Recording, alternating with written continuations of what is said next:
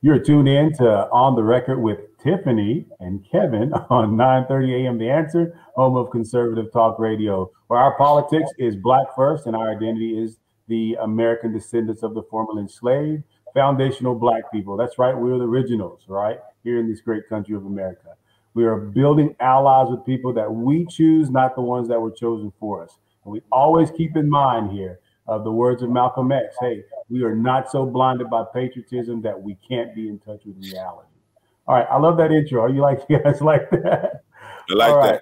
that. I was just at the Sutton House. Hey, Malcolm X's lawyers. Hold on. We'll give you a chance to correct you on the radio, ma'am. I like All that. right. We want to explain, Tiffany, why we do what we do in this healthcare space, which is what we want to do, right? So we want to give our Reg the opportunity to explain why he's a kidney ambassador, and then we'll give you an opportunity to explain why you work with the Kidney Foundation, and then I'll do the same there. Okay? Sure. Okay. Can we have a conversation? Yes, we can. So, Reg, tell us why you're involved with the foundation, and give us what's going on, and tell us why you do what you do with us. Well, the first reason, I mean, I'm the type of person that I look at causes and look at different issues, and I dabble in it here and I dabble in it there. But when something hits home, when it affects you personally, which kidney disease has affected me personally, and the process that I went through, far as the got screened and basically I had a issue with the complications of kidney disease. So when I went through that process with the doctors and the dialysis and the kidney transplant, I was like, you know what? I know this. I mean, this is something that's real close to me now. I know the process that I went through, and if I can stop anybody, help anybody to stop, to ward off going through the whole process that I went through, and if they have to go through the process, I want to give them knowledge of what to expect, and know that the options that they have is not the options that they probably only been told. So there are many options to deal with this situation, and I want to bring that to the forefront so that people could understand, what kidney disease is, and how will it affect your whole family, not only your life, but everybody around you. So that's what makes me want to be a part of this crusade to fight kidney disease, because it's real dear and near to my heart, man, because I've been through it, and my wife been through it with me, my kids, and that's something I really believe in, man, because all other things that I look at, it really haven't affected me in that way, but this is something that, man, you can feel it, and I've been through it, and I want to let everybody know that there is a way. It's not a death sentence, and you don't have to be afraid to go and get screened, get checked. Some people may feel that their kidneys is not functioning properly, but too afraid to go to the doctor because they don't want to hear the diagnosis, and they think it's like a life sentence where they have to be locked down for 4 hours every day doing dialysis. It's not like that. So I want to educate people to know everything about the things that kidney disease involves. Yeah, that's true. Tiffany, any comment on that? Well, I was just going to say I understand that because it strikes passion in your heart, because when you see somebody go through kidney disease, when you have it yourself, there is a certain amount of fear attached to that, where, okay, what am I going to do next? There's not a cure for kidney disease. So as soon as you hear that there's not a cure for kidney disease, immediately you think that there aren't options. But there are options, and once you go through this with family and see like what the different options are and how they can be exercised, then you want to scream from the rooftops so that you can let people know, A, early detection is probably the key to all of it. Finding it early and making sure that patients understand what it is. So if you can get it in stages 1, 2, and 3, that's optimal. But B, that even in stages 4 and 5, there are options. Yeah.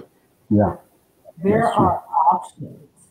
Yeah. And, you know, once you realize that, then the fatalism that's attached to people to being diagnosed, it it disappears because you know, wait a minute, there are options. What are my options? And let's see how I can best utilize that for me and my family.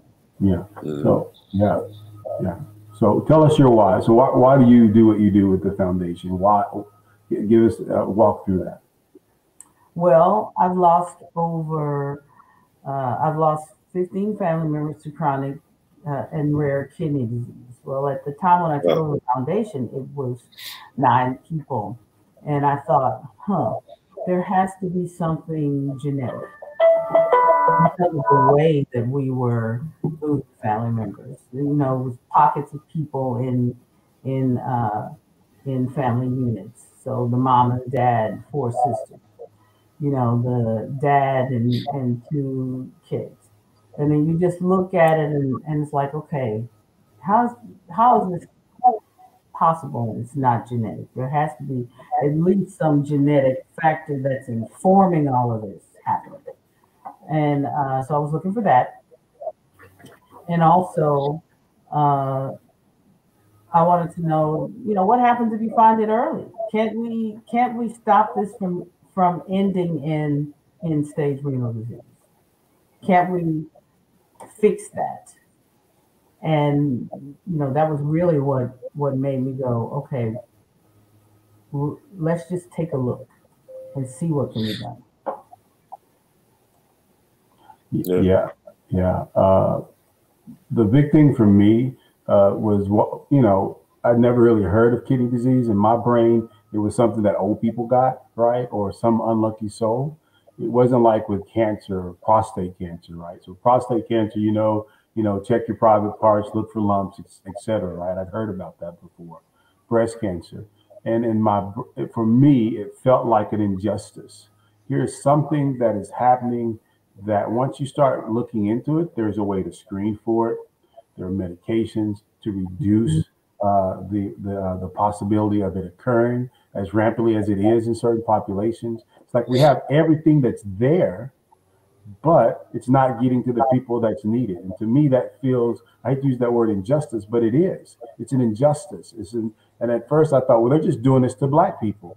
And then once you start looking at the numbers, they're doing it to everybody. When the magic I mean by that, I mean the medication and the therapeutics aren't getting out to us, right?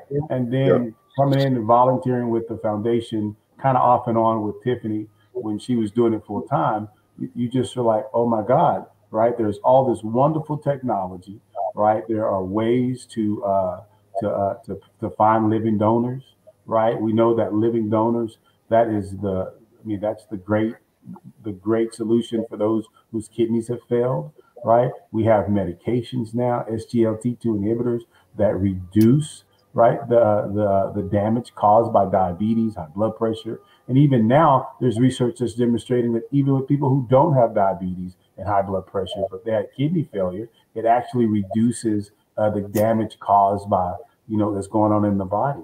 And for me, I always say this on the station. I believe in American exceptionalism. I believe that America is the greatest country, faults and all. If there's a solution to a problem or we need a solution, we can eventually find it, right? And when you look at the kidney space, you're like, wait a minute, there's all types of solutions to the issue. There's ways to screen people, there's medication to give people if it's detected early. Like, what the heck is the solution, right? And I always emphasize that this is about building coalitions, right, across space, right, to identify as the American descendant of the formerly enslaved FBA, right, and proud of that as an American, right. But in the way our system is set up, we have to go and build coalitions. And I was like, why isn't this happening? Why aren't we getting the medications? Why aren't others who are also impacted by this getting the medications and the therapeutics? And that just doesn't sit right with me as an American, that we have all of these technologies, all this stuff is available, but yet people aren't getting it. And to me, that's sad. And that's my big why. And that it feels that there's a strong sense of injustice, right? I was raised as a Baptist kiddo, and I'm like, this is wrong, and this needs to be correct, right? Yeah. A real sense of indignation on my part. So that's my why on that part there. Sorry to be a little preachy. No, that's good. That's a good why. So I'm teasing Tiffany because she went to an event before we came on, in which it was a summit event, and she had a little more fire than I just presented there on her why there. So give us a little bit about that, Tiffany. What went on at that meeting, and that you can share that kind of got you stirred? Well, it was a global health summit, and I'm sitting there like, okay, I was invited to the Global Health Summit. It was held here in San Antonio, where we headquarter. And I was invited by somebody from Austin. So I get there, and the thing that I saw was there weren't very many Black Americans there. There were like 3 or 4 of us. No, I'm Black Americans as in descendants of slaves, of the formerly enslaved. There weren't very many of those. And then there were just a handful of people who were Nigerian, of African descent from different nations there. Just a handful of them. The folks that were there were largely, a bunch of scientists who didn't look like us. And it was supposed to be an equity summit. That was the theme of the summit. I think the theme was a great thing to have, but there was a sore lack of representation of the people that actually are closest to the problem. The people who are closest to the problem are the people that are the most likely to solve the problem or come up with solutions for the problem, because you have a vested interest in it. I mean, is there anybody that's going to be more interested in getting transplants to people than you, Rich?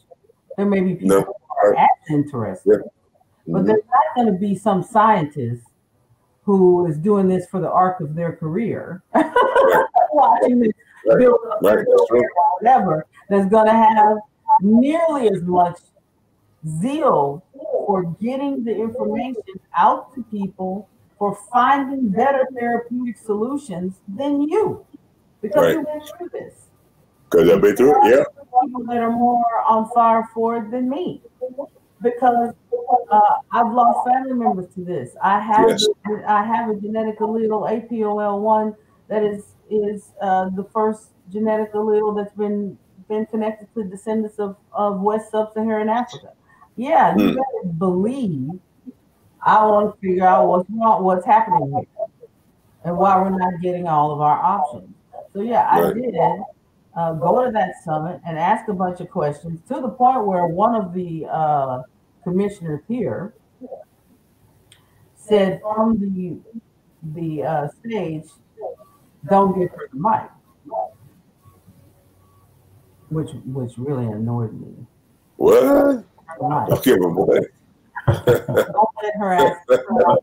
But somebody else to ask questions, and that was after I said to HHS that I didn't see them in these streets either, because we did see them in these streets.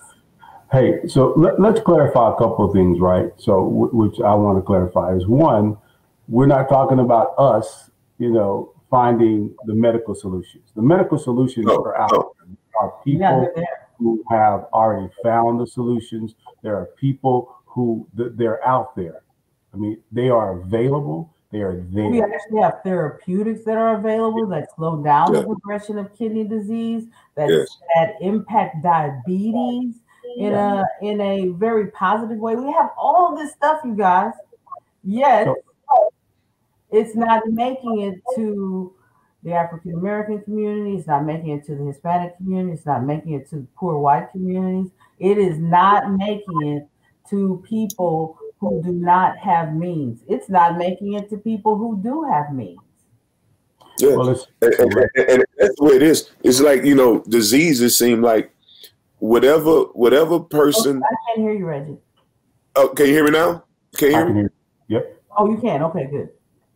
No, I say that the diseases are like whatever person that is affected by it, you know, it seems like it don't get to that community. But you know, you take Viagra, whoever invented Viagra, make sure every man. Boom. See, I say stuff like that too. Like, come on now, you can give Viagra to every brother out there. Yeah, you know what I'm saying. Hey, I love that. Hey, let's go and wrap this section up. I love it. Only you, Reg. All right, and you've been listening to another episode of On the Record with Tiffany and Kevin on 9:30 a.m. The Answer, home of conservative talk radio.